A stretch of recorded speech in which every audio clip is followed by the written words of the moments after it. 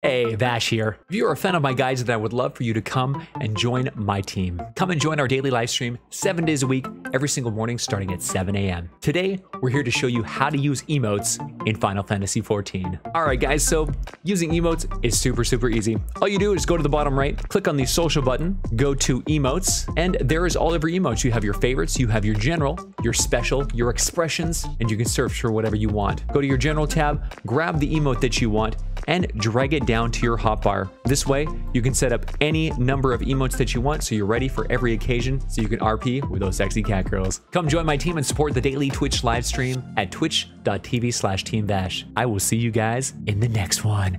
Oh yeah!